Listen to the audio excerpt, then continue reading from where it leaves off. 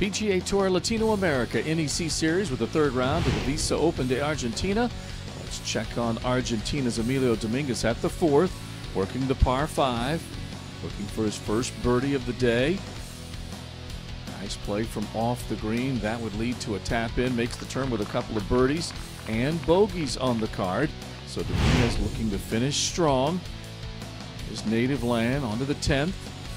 Third shot here at the par 5. 3 under at this point. Scrambling for a birdie. That runs out a little further than he would have liked, but it still sets up a look from just inside of 10 feet.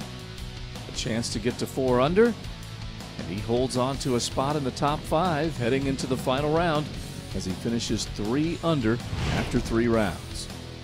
The third hole, Angel Cabrera, certainly a big draw in his native Argentina. Look at eagle at the par 5, just slides by on the right side, so he'll settle for birdie.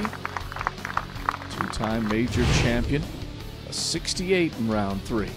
American Ryan Blom, we pick him up at the 17th. 4 birdies to this point, a chance to get to 7 under. But misses the putt and doubles the 18th. Tough way to end the day. Slips to 5 under. He's second in earnings this season, firmly in Los Cinco, but needs a good round Sunday. Here's Rafael Ecanique. Good work in the first 2 rounds, now at the 4th. For birdie, makes the putt to move to 8 under, but struggles the rest of the way, gives a few shots away, coming to the 18th.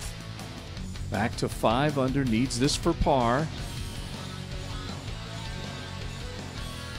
Nice par save at the last, so he is at 5 under, still the closest to our leader. And a chance for a strong finish on Sunday.